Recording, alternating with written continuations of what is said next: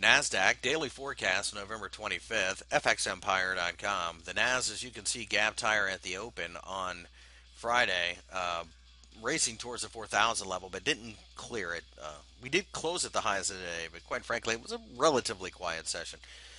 Daily close above that 4,000 level is what we need to see in order to get buy and hold type of bullish, but we think that's about to happen. Quite frankly, the NASDAQ has been one of the better performers, so why not continue?